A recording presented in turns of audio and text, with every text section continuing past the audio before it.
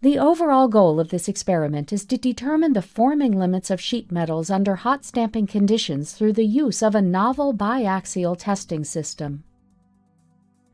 The main advantages of this technique is that it enables forming limits of sheet metals to be determined experimentally under complex forming conditions.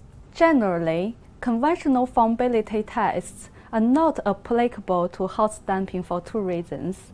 First, the cooling process occurs prior to deformation, and second, controlling the forming parameters is very difficult. We were the first in the field to have the idea of using a novel biaxial testing system to measure forming limits and complex forming conditions.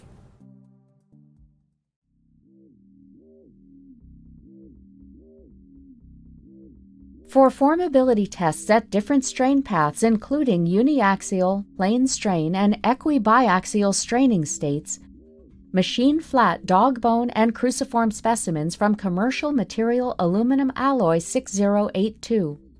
Use a laser cutter and a computer-controlled milling machine. From each specimen, take the average of 3 thickness measurements made with vernier calipers or micrometers at each specimen's central gauge region.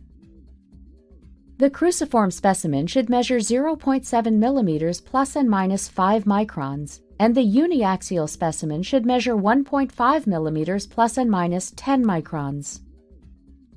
Now spray paint the entire top surface of a cruciform specimen with 1 coat of flame-resistant black spray paint. The paint must withstand temperatures in excess of 1000 degrees Celsius.